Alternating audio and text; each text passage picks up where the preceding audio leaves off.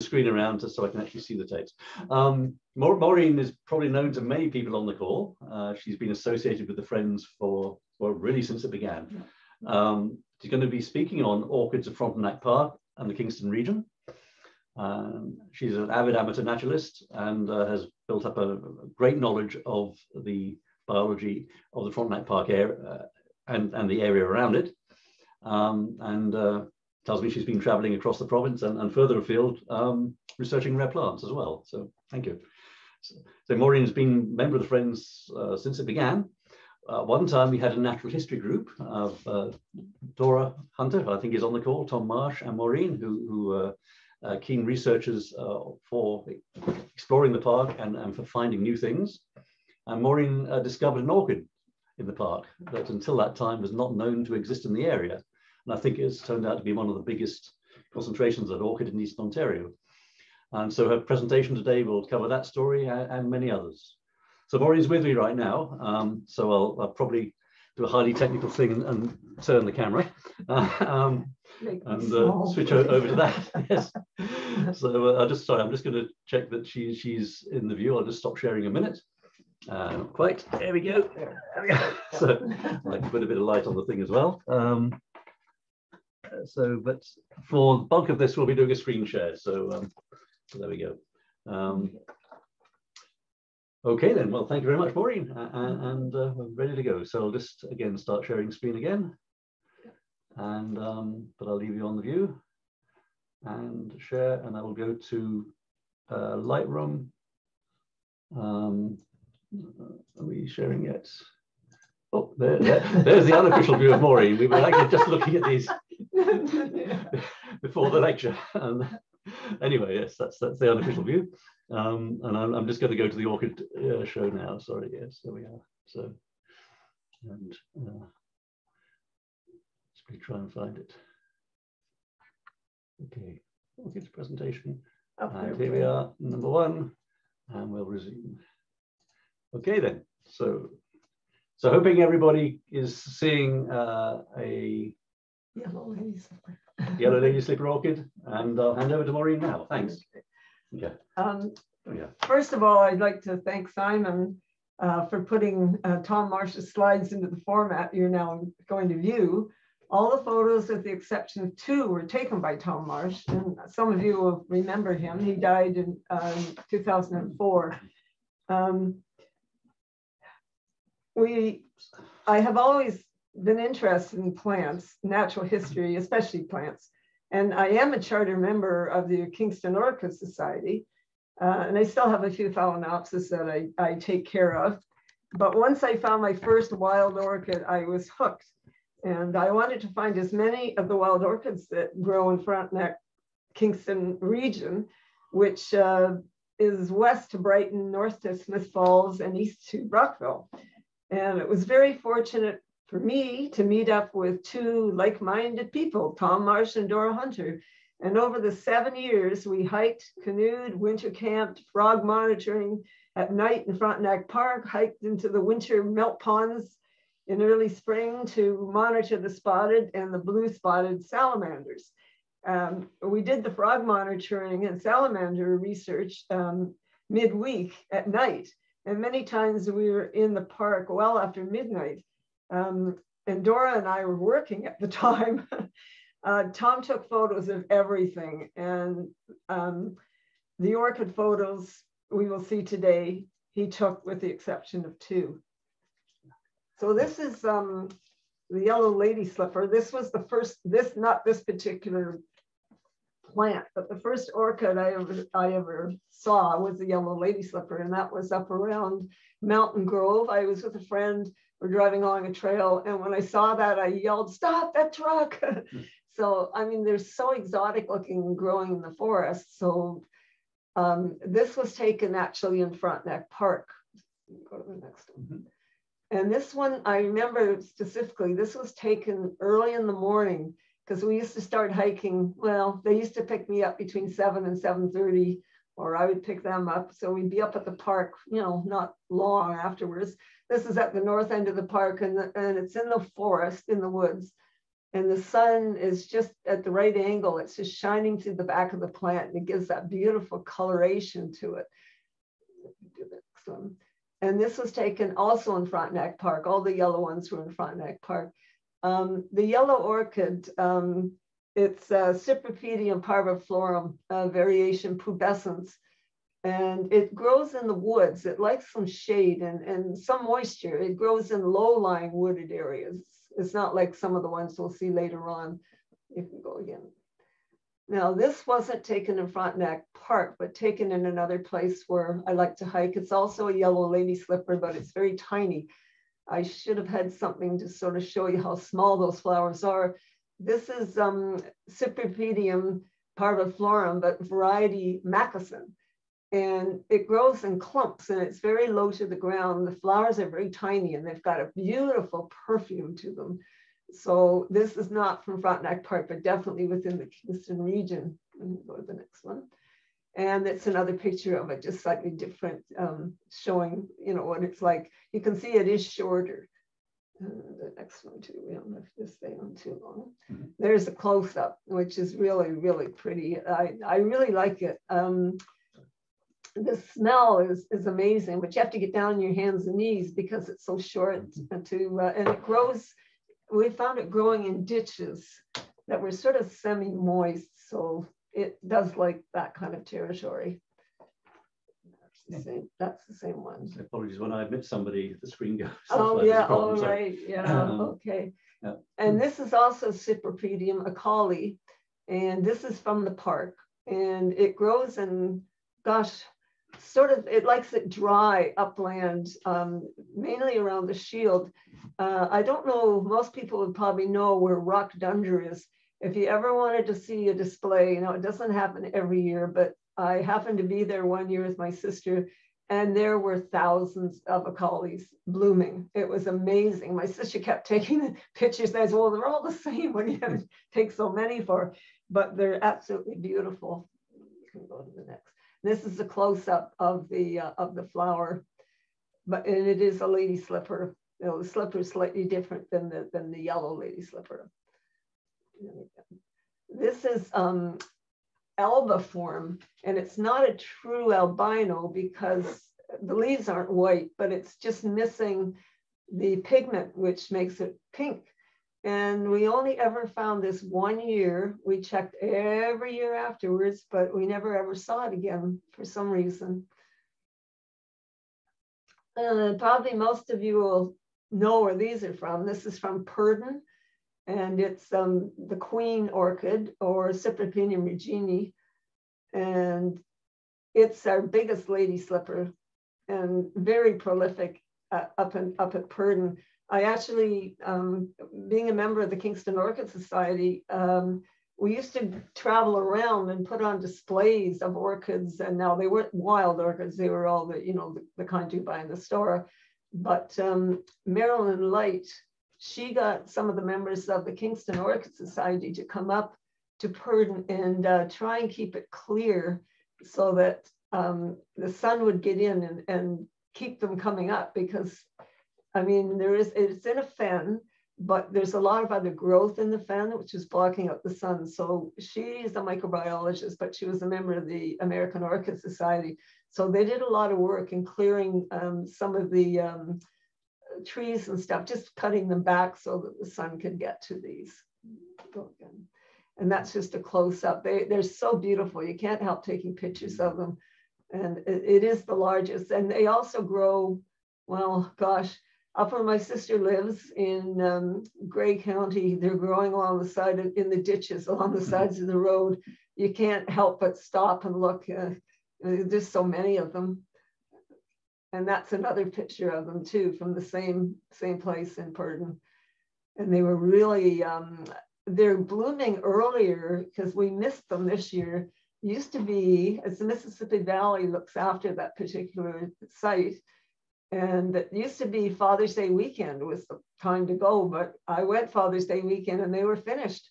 There was the odd one, but the main groupings were all finished.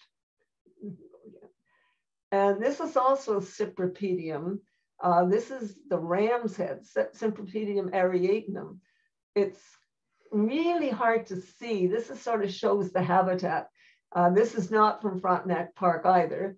It's from a wooded area that's just west of here. But when you first go into the woods, and it's right in the woods, you can't see anything. And then your eyes become adjusted and you pick out these little things. And I mean, it's so tiny in comparison to others. It's called the ram's head because the flower is supposed to resemble a ram's head, but I don't really see it myself. But anyway, and there's a close-up of it. It's a very, you couldn't miss it. I mean, it's a very unique flower. I have seen it growing up in Bruce Grey County again, growing with gay wings. If anybody knows what gay wings are, it was growing with them, and they sort of seem to bloom at the same time. But I mean, I see gay wings in Frontenac Park, but never the ram's head. I'm always looking though. Next one, yeah. And there's another picture of the Ariadium. And you can keep going. It grows in among the cedars. There's a really close up. Tom was really great with the camera, and he didn't use a camera with a light meter, so I got to hold the light meter. And you know, I had the light meter, and he'd say closer or farther away. So as a consequence, all the photos he took, I have copies of them all. They're all in albums. So anytime I want to see something, and I've got frogs, salamanders, you name it, they're all in my books. Okay, next one.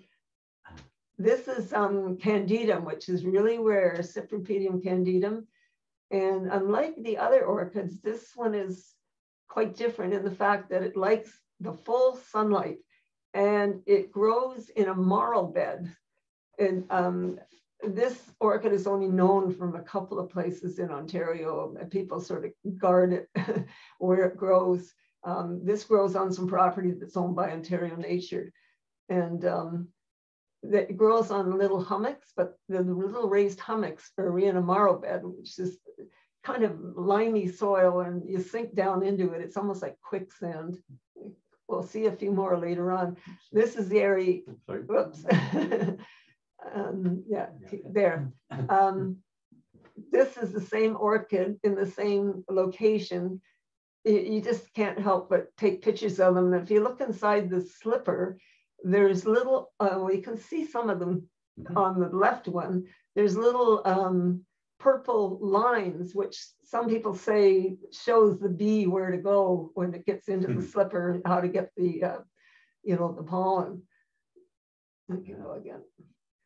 Oh, you did get them in the right order. You did, great. I didn't realize you had. Sometimes, yes. This is the same one again.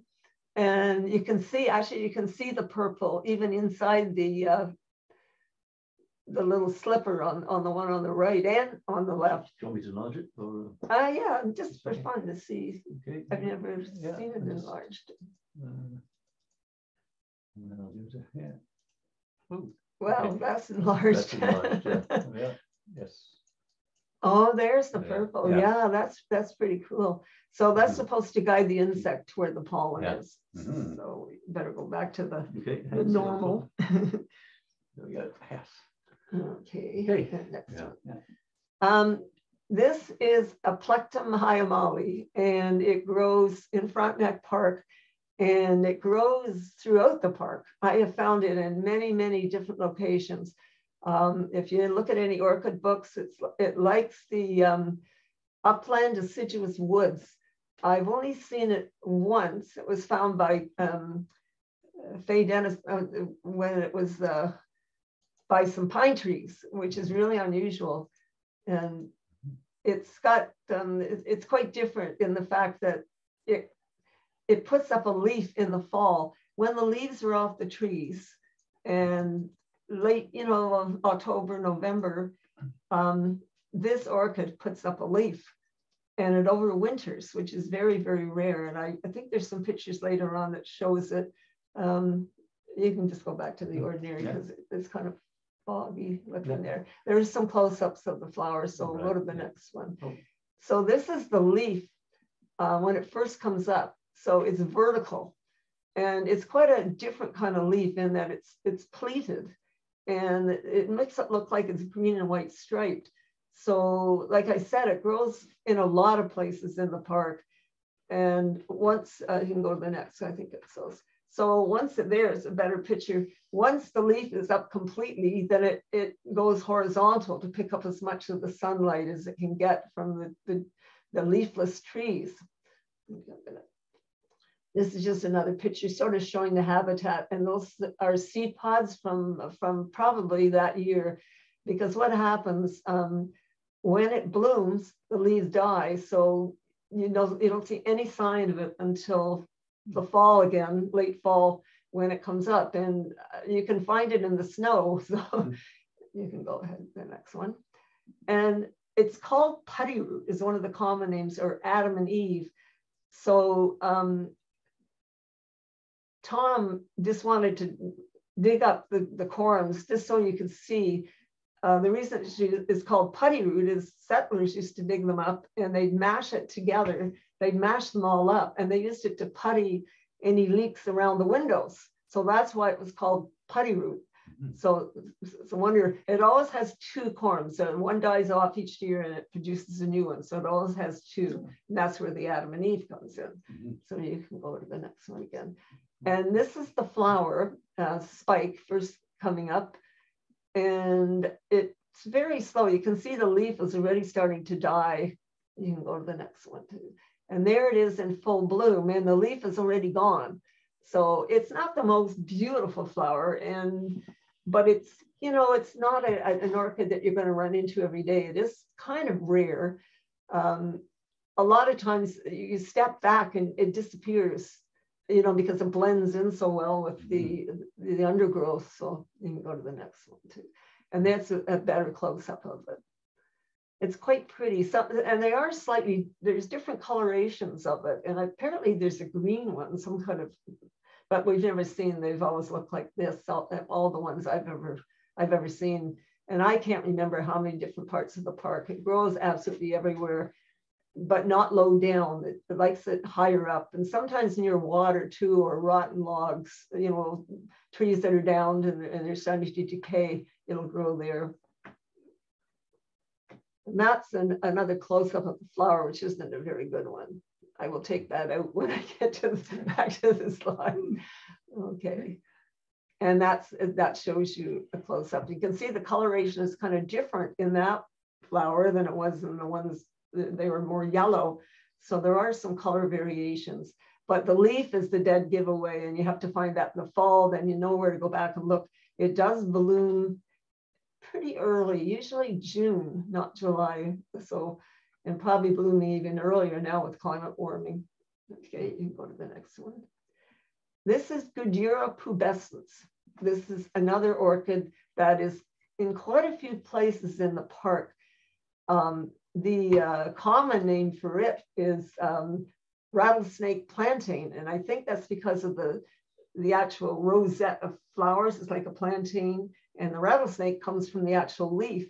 Now there's quite a few varieties of Goodyear, but the only one we get is this one here, the pubescens. I've seen repents and I've seen oblongifolia, but they just don't grow here. It's just this particular one. They are evergreen, and if you find a colony, you'll find them there all year round. They'll be under the leaves and stuff for protection, when the leaves come off the trees, but it's really pretty. The next one. And this is another picture of it. There used to be quite a colony where Archon meets the Trail of the Little Salmon, but it has diminished quite a bit, that colony. It seems to be happening everywhere. I'll let you go to the next one. That's a close-up of the leaves. They are very, very pretty. And I mean, a lot of people might want it just for the leaf alone. And the next one will be the flower again. That's a close-up of the flower. So it is really pretty. So that's Goodyear pubescens, or rattlesnake plantain. It's named after Goodyear. It's named after the person that first discovered it. You can go to the next one. Now, this one is a Platanthera dilatata. And sometimes you'll see it at Purdon, the odd time there's a flower there. It's got the most wonderful perfume. It's the tall white bog orchid, and it smells like cloves. Now, orchids do hybridize because people hybridize, you know, the ones that are grown in greenhouses all the time. And you can go to the next one. This is Hyperborea, Platanthera hyperborea, and the two orchids were called the two sisters because they were so much alike, except this one, the flowers are kind of greenish. And there's a third one. You can go to the next one. This is Platanthera huronensis.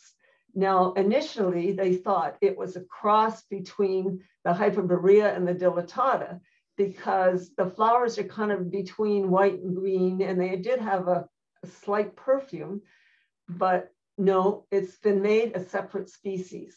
Whoever the botanists got together and figured out it's not a combination of the two, it's actually a separate species. So that's Platanthera huronensis. I think it was found on the shores of Lake Huron, obviously to be called huronensis. And the next one. This is one of my favorite orchids, Platanthera cycodes. It is absolutely beautiful, and I haven't seen one for a long time. This is in Frontenac Park, and you can show the next one, which is, there is a close-up of the flowers. One of the common names is butterfly orchid. It grows, when we first saw it, it was growing in sort of wet areas, and there was a stream that came down into a valley out of a pond. And it was growing, or it was sort of wet, and it grew along the sides of the stream. And this one, it was so big, we thought it was a grandiflora because there's another one that's bigger, but no, this one, the leaves were so big, they were like a corn stalk. It was the most amazing orchid. And we had, I had a friend from Alberta with me at the time, and he found quite a few. He is president of the Alberta Orchid Society. He's a professor at the University of Alberta, and he grows orchids, but he's crazy because they don't get this one out west. So we've got some that they don't get and vice versa. But this picture is just beautiful. Tom took it too. Next one. This is Cernua, one of the Spiranthes. This is there's quite a few different Spiranthes, and there's a little story about the Cernua. They decided, and Dr. Paul Catling was one of the ones involved in this and splitting it into two different kinds of Spiranthes. And this one, this Cernua, is very, very white. And they decided that there was another one that looks very much like this, but it grows in dry areas. And they named it after Frederick Case, and they called it Casei, Spiranthes casei. And he has written a really good orchid book called Orchids of the Western Great Lakes region.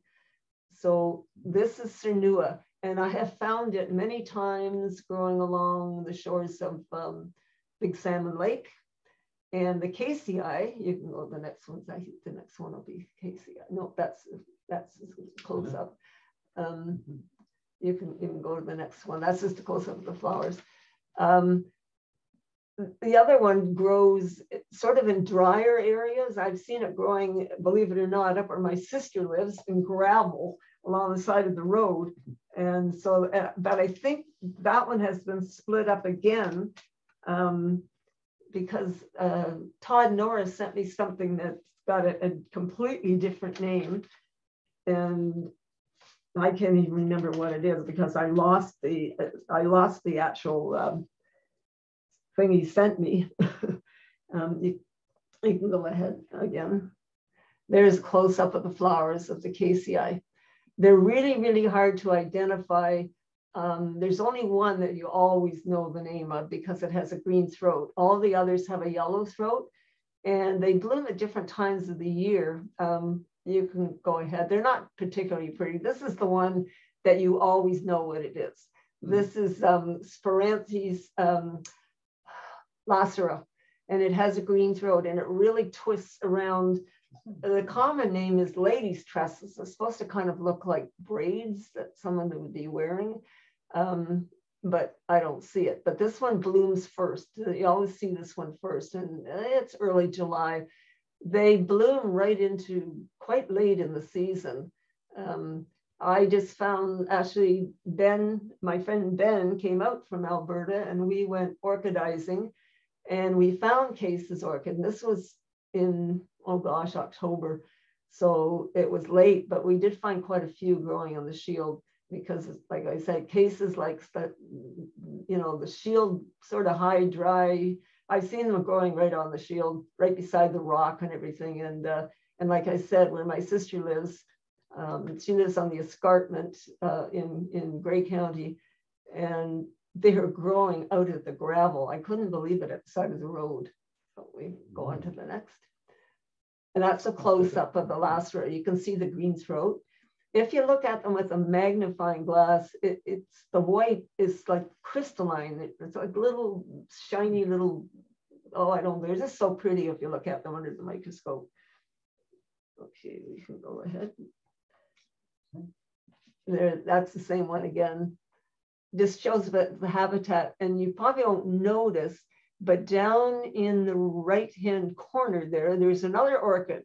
And I didn't notice it until we had the picture developed. It's the green Malaxis.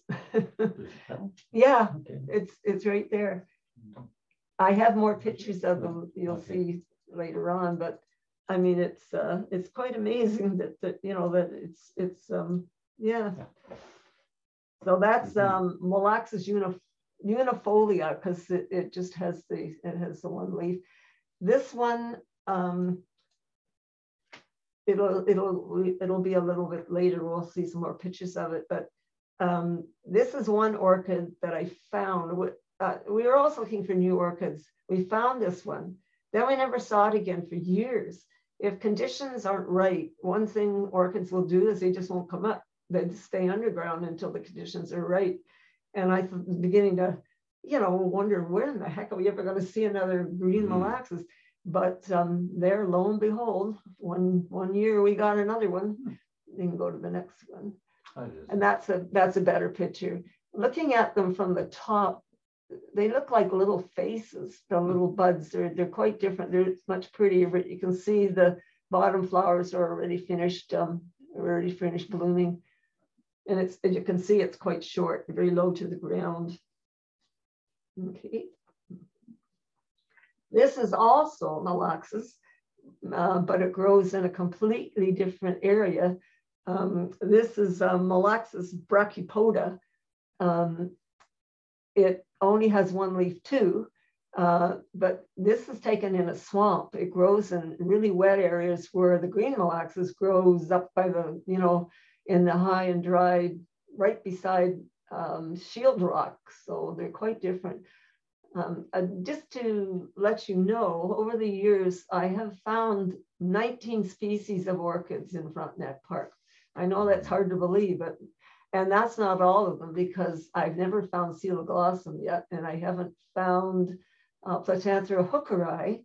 I found Platanthera hookeri at Rockdunder, one plant, but according to Ian MacDonald, who did the original species list, both those orchids do grow in Frontenac Park, or they did when he did the species list. So, okay.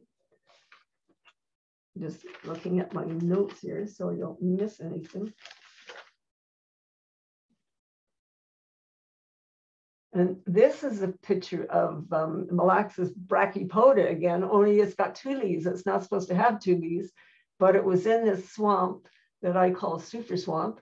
But I can tell you where else it grows. Down Big Salmon Lake Road on the left-hand side, there's quite a swamp down below. It does grow there because one year, Tom and Dora and I hiked through that swamp looking, we got eaten alive by mosquitoes, but anyway, we found it in that swamp too. So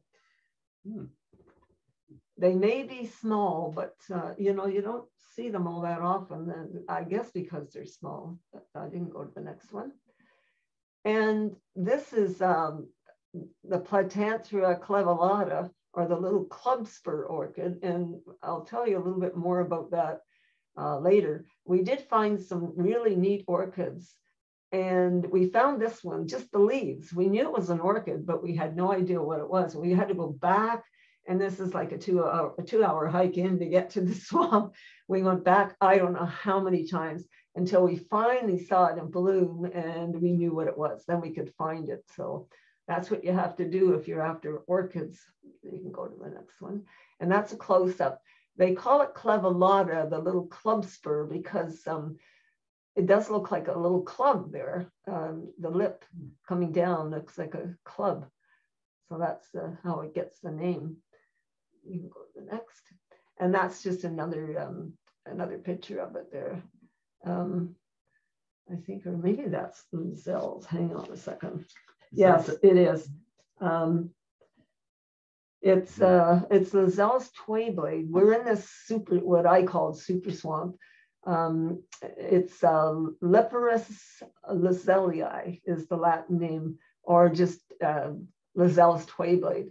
It's quite common, and there you can see that it had been growing there other years because there's the seed pods, and you can go to the next one. And that's just a close-up of it again. There's actually in this swamp, and you'll hear the story in a few minutes, there's two Twayblades.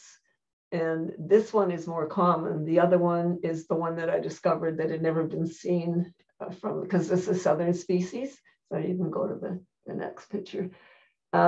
This is just to show you, it's the same orchid again. It's Lazelle's Twayblade, and it just shows you what the habitat and what it was like, what it's growing in. It's growing on moss, and you can see the seed pods on that too. So you can go to the next one.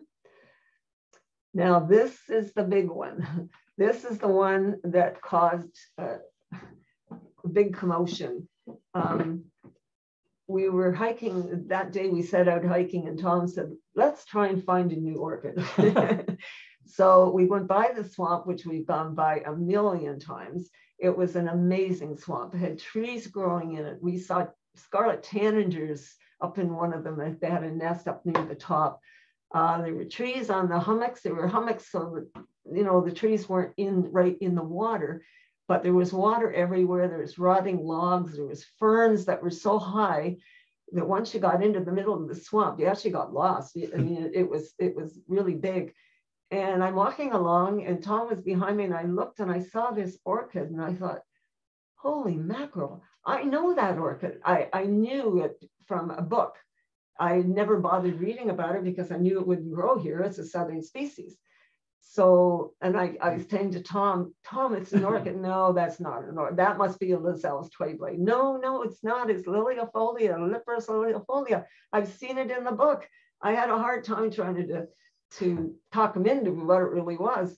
So it was one of the most exciting days of my life finding this orchid because it wasn't supposed to grow there. So Tom took some pictures of it. When he had them developed, he sent it to the NHIC in Peterborough, the Natural History Information Center. And of course, they were really excited. We had told Karina Badar, who was in charge of that area, the parks in that area, our area at the time. And she showed it, she told someone we had found it, and they said, oh, it couldn't be that. It doesn't grow here. And she said, well, if they said it's what it is, it's got to be right because they know they're orchids. So this was so exciting. You can go to the next one. We took quite a few pictures of it. And the day we actually took it, it was a terrible day, and it started to pour rain. And Tom's trying to take a picture of it underneath his coat jacket. And so, but he did get a good enough one to send. And then we just took all kinds of photographs of it. So it's quite a bit like, when it's not in bloom, it's quite a bit like the Lazelle's Twayblade. But the only thing is the pedicels, which hold the actual flower, they're a lot longer. You can see, and the thing that shocked me is they've been blooming for quite a few years. That's the pedicel there where the actual seed capsule has fallen off of it. So in Lazelle's Twayblade, it's a lot shorter than that. It's about half that length because the leaves are very similar. This one, the leaves are a little bit wider than the Lazelle's Twayblade, but and that's the habitat. It's growing on moss, and believe it or not, some of them are growing in water. This swamp was amazing in that it never got overflowing with water, because at the one end of the swamp was a hole in the wall. It was quite high, and there was a hole in the wall, and if there was any overflow, it went into that hole and came out in a lake. So it kept it at a constant sort of, I mean, in the spring, it got a bit with all the ice and snow melting, but these were growing in water. You can go to the next one again. We took quite a few. You can see the habitat there. Oh, there's the pedestal. You can see how long it is there with the seed pod, and the leaves are wider than Lazelle's. But I was so excited that day to find that, because I knew it's not supposed to grow here. And I think it grows in southwestern Ontario somewhere, but not nowhere else. You can go to the next one. And there's a close-up of the flower. The lip is kind of purpley, but you know, it's like all the orchids. You step back a few feet and it just disappears into the background. They're really, really hard to see.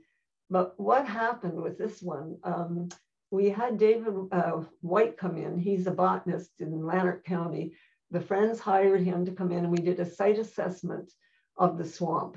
And Tom and Dora and I helped him do it. We spread out. We were like sort of, I don't know, so many feet apart, and we just went back and forth across the swamp until we covered it all. We only counted blooming plants because of Lazelle's, and David wanted to make sure he didn't make a mistake. And we counted over 300 blooming plants. Wow. A big, the biggest colony ever known. Okay, you can go to the next. And there it is. It's growing in the water here. You can't really see the water, but not only did we find it in this swamp, but there was a stream coming down from another swamp above this, and it was growing up there too.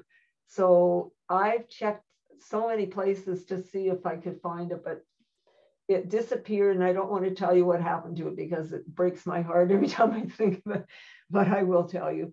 The beaver saw the hole and put a dam there, and right in front of the overflow, and blocked it all up. Wow. And I mean, it's just what happens. You can't do anything about it.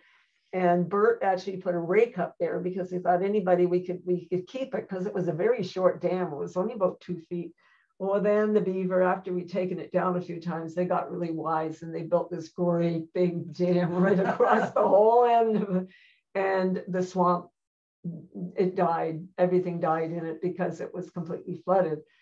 And then a few years later, I don't know what happened, but it came back. And I thought, oh, great. We found everything in it that we'd seen before. And there were 5 species of orchids in that swamp, believe it or not. And including the yellow lady slipper, which I count as the 5th one. But there was the 2 tway blades. There was the Malaxis brachypoda and the clavellata. And, you know, they all died. And so we found, when it came back for the second time, we found everything except Liliofolia. And in the meantime, I had gotten to know Dr. Paul Catling, who was at the experimental farm at the time. He's since retired. He is amazing. His resume is as long as your arm. He's an expert in everything. And I actually got to meet him because I did bring him to the park, which we'll talk about in a little bit later. But he keeps insisting that it'll probably come back. There's got to be seeds around somewhere. But I think I'm getting too old for the long hike up there to check. You can go to the next. And this is a funny story too. This is Epipactis helleborine, and it's growing outside of Tom's house. And I've got this amazing orchid book that was written in 1920. Well, it was written in 1929, but the research was done in 1904. And this orchid had just come to North America. It's from Eurasia, and it's Morrison Ames, Our Wild Orchids. This is book, and it's the most incredible book ever written about orchids, even though it's old. It had just arrived, and he's sort of pondering to himself, I wonder what this orchid is going to be like in a few more years. If he only knew, it grows everywhere. In fact, people call it the weed orchid. But, you know, if it was rare, it would be highly sought after, because I mean the flowers are pretty. You can, I think there's another picture of it. Yeah.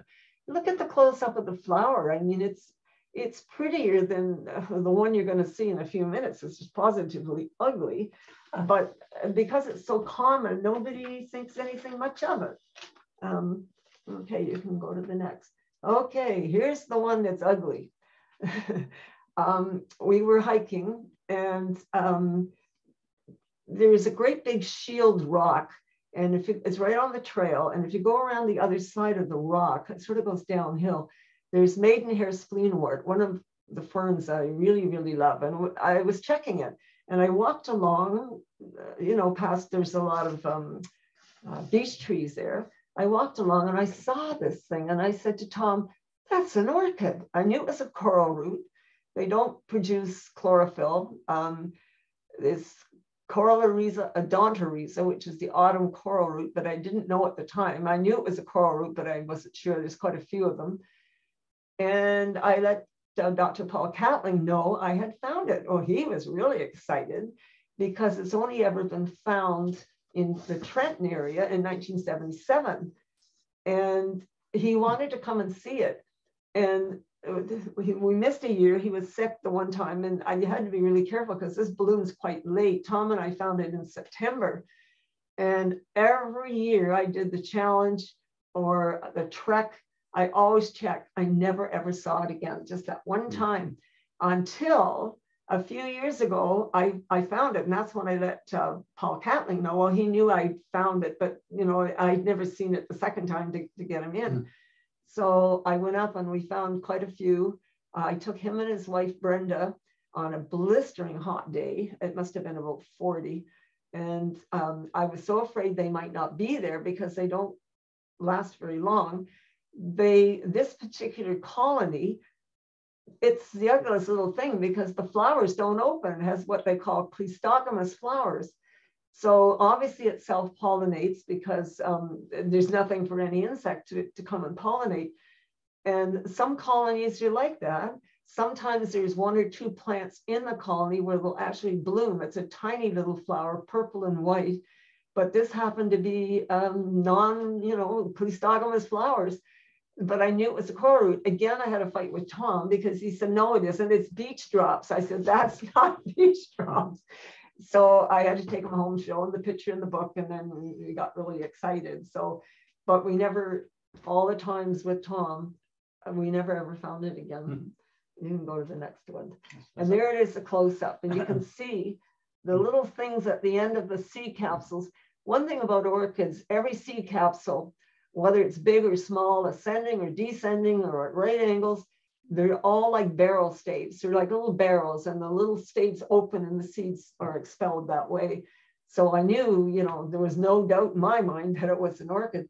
So anyway, so when I had Brenda and Paul up and we're sitting having lunch, I said to him, yeah, it's only been found in one other place in Ontario, in Trenton, 1977. And he had, all of a sudden he had this shy smile on his face. And I said, you found it, didn't you? He said, yes, I did.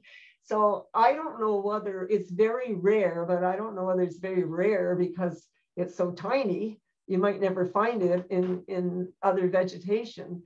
I just don't know, but it's only been found twice. No one else has ever seen it. And the coral root is quite a big family. I have seen a lot of the others like striata and some of the others up on the Bruce Peninsula, but I was so excited to find this one too. You can go to the next one. This is Galliaris spectabilis, or the showy orchis. And poor Ben, we hiked into the place where I've always found it. And guess what? We couldn't find a single flower. And he's sort of giving me a look like, are you sure that they used to be here? And I hike sometimes with Karen Stinson, and she lost her lens. We were looking at them through her lenses, and she lost her lens. Well, guess who found it? Ben. So I said, that proves that we were here. It grows in Frontenac Park and in quite a few different areas of the park. But it seems to be getting, where this one is, there used to be a lot of them, like a real colony. And again, some years, it's in a valley, it's quite low down, and it can get quite wet. So I don't know whether there was too much rain but I found one plant with one leaf, and that was all. And other years I've seen like, 20 or 30 of them growing together. This is the only picture I have of the Galliera spectabilis. Showy orchids is the common name. So we can go to the next. Now this orchid, we're coming to a really interesting story. This is rose begonia, or Begonia ophioglossides. It's one of the most beautiful little orchids. I just love it. And it grows in a swamp. It also grows along wet. I've seen it growing along Big Salmon Lake, which is really on the south shore. You can go to the next one because we have a few pictures. There's a close-up of the flower. It's just the most beautiful thing. Now, I had found this one years ago. I used to hike with a friend, Diane Lawford, and we were at the lake where this grows, and one of the places it grows. And we saw these pink flowers, and we raced over, and that was a new orchid to me. I was really excited to find it, but that was years ago, and then rediscovered it again with Tom and Dora. You can go to the next one. And that's just another picture of it, another close-up, and you can go again. Okay, this is the grass pink, and this swamp that these orchids are growing in, and also a rose begonia grows in there too. This is Calopogon tuberosus is the Latin name. It's called grass pink because the leaves are kind of grass-like. The place where these grow, you can see the habitat. It's kind of mosses and small ferns, nothing big to sort of block out the orchids. They're growing on floating mats in this swamp. And I mean, it's a beautiful orchid, and I just love it. And so I was reading in my books because I wanted to just, read up about them.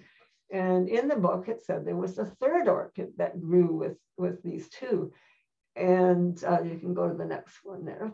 There's a close-up. That's just an amazing photograph of the grass pink. And I'll tell you how we got it, how we got that photograph in just a minute here. You can go to the next one again.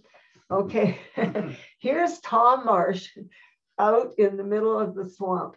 We had our binoculars with us, and this is where the orchids are growing, on those floating mats. Now, not all of them float, but if there's a high wind, and you might recognize, people that know Frontenac really well might recognize the lake. I'm not going to name it. But anyway, we had our binoculars with us, and we could see the pink orchids, but we couldn't tell for sure whether the third one was there. So I think we came back up midweek because the orchids don't stay in bloom all that long. And one by one, Adora went first. She's always the brave one. We blew up the air mattress, and we went out one by one on the air mattress. And sure enough, it was the dragon's mouth orchid, or Arethusa bulbosa, the third orchid. You can take a picture. And this is the picture of it. But I have to tell you how we got these amazing photographs.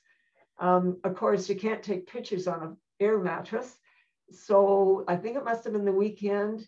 I don't think Dora was with us the first time. I can't, oh, no, she was with us because I remember we took the canoe in, and that was quite the thing.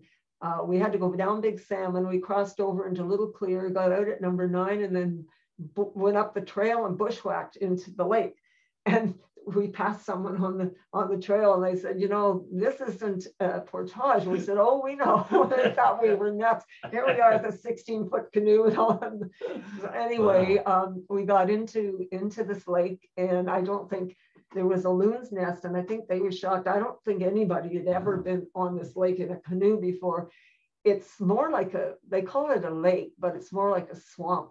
It was full of bloodsuckers and leeches. And the kind that stretch out and then get small. So even on the air mattress, you kind of, I had on my water shoes, and I had on tights. So I didn't want to have a bathing suit on. You can go to the next one. So that's just another picture that we got. So anyway, when we got onto the pond, or onto this lake, or swamp, or whatever you want to call it, it is called a lake, by the way. It was a terribly, terribly hot day. I remember it was cloudy, and it was one of those days where it was windy, but hot, just like a desert wind. And here we are, Dora and I trying to keep the canoe from rocking. And Tom's hanging over the bow getting the pictures. It's just the most beautiful orchid, Arethusa bulbosa. And I think Arethusa was a nymph, a Greek nymph or something. It's named after that. But it's supposed to be one of the most spectacular orchids, and it is absolutely gorgeous. And I just love this picture. It's one of Tom's best ever. And you can go to the next again. We got quite a few. You can see where they're growing. There's not much else on there. There's a lot of moss, and there was some of the round leaf sundews. They were on and smaller ferns, nothing big that was going to block out the sun. And the mats do move around, not all of them, but because when I found it with my friend Diane, the mats had blown into shore, and they were right on the shoreline. And there used to be a rotting log right along the shoreline that had the two kinds of orchids on it. I mean, we never looked for that Arethusa then because we didn't know there was 3 orchids. And you can go to the next one. And this is actually a wrap-up picture of it's one of the mats, and it's got all 3. I think it has all 3 orchids on it. I can't remember, but I think that's the last slide. I think there was one. I think. Oh yes. Yes. I'm a steward at the Depot Creek Nature Reserve up Highway 38, and every year, being a steward, we always check various things, and one of them is there's a cattle pond. There are cattle in that field. And so when you get farther into where the trails are, you have to close the gate so the cattle don't get in there. There's some pretty rare plants there. But anyway, we usually caught some frogs and can't think of it. Oh, Ann Robertson, she was in charge of us. And we'd count the toes to make sure, because the farmer had used some kind of herbicide, and we always wanted to make sure there was no aberrations in the frogs. And we had a person that was an expert what was in the pond, so they'd be netting stuff out of the pond. And so I was looking for a frog, and I just walked up from the pond and just almost stepped on this orchid. I could not believe it. It's Platanthera lacera. So I never got a picture of it, but I knew Paul McKenzie had gotten a photograph. So I emailed him, and he was kind enough to send me the pictures. So Simon put it in at the end, because I've found a few orchids since, I hiked with Tom and Dora, but they're, I don't have pictures of them. I've got one from, I think it's Buttermilk Falls, and it's one of the Sperantes, but it's lucida. And anyway, I don't have a picture of it. It was with John Poland. We were after the hackberry emperor that day as butterfly. And then I did have hookery in Rock Thunder, but I didn't take a photograph because I'm not very good at taking pictures. They always don't turn out. And so, and then this one, that's the last one I found. I let Paul McKenzie, or not Paul McKenzie, Dr. Paul Catling know about these. And he was always really happy when I tell him where different orchids grew. He'd say, oh, I don't have a record of that orchid from that area. So he would always thank me. And it was really wonderful to meet him and his wife and talk about an eye. So we're walking in, he spotted the Goodyear pubescens. He also found a putty root leaf. And he would ask us, do you know this? And you know that. And the other thing that was kind of neat is we found out that we had a mutual friend in Ben, because he knew Ben quite well from orchids. So that was kind of exciting. Anyway, he is retired now, so I don't talk to him as much. And that's the end. I don't know if anybody has any questions. If you want to know how to find orchids, you got I do have a list of some books too, if you're interested in books. Oh, and I just have another little thing here to talk about. Orchids are one of the largest group of plants, and they've got like 25,000 to 30,000 species worldwide, and they grow from the tropics to well north of the Arctic Circle, from sea level to 5,000 meters in elevation. So orchids produce the smallest seeds of any flowering plant, with a typical seed pod holding hundreds, thousands, even millions of seeds. And the seeds are covered by a thin protective cellular coating, but the seeds lack a stored food source.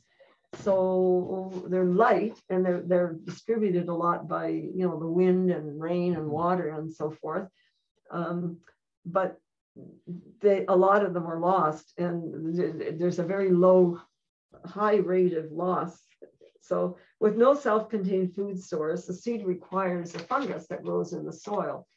And the fungus enters the seeds, it enters the seed, attaching itself to the embryo, and provides nutrients necessary for the seed to germinate and grow. So all our native orchids, which are terrestrial orchids, form lifelong partnerships with this fungus through a relationship known as mycorrhizal. And so it needs, these nearly invisible fungi are vital to the growth of the orchid. And that's why you should never dig up an orchid unless it's being threatened. If there's a road going through, yes, you can always take a chance, but that mycorrhizal fungus isn't everywhere. So a lot of people dig up an orchid and they plant it and expect it to grow, and it just doesn't happen. So anyway, and the other thing on pollination, in addition to bees, butterflies, and gnats and moths and wasps, pollination is assisted by hummingbirds too, and the wind and the rain. But when all else fails, there's self-pollination. But when a pollinator that pollinates a certain orchid, when it dies, the orchid disappears too, which is really awful. And I think that might be happening with climate warming, because I haven't seen as many orchids in Frontenac Park and around as I have at other times. So I can take any questions. Yes, please, yes. Thank you very much indeed for that presentation. It's always so entertaining and so educational. Thank you. Thanks. So yes, if there are some questions, please speak up. Thanks. There's some faint noise, but please, anybody? Or put them in the chat and we can take them from there. But hi, that was a great presentation.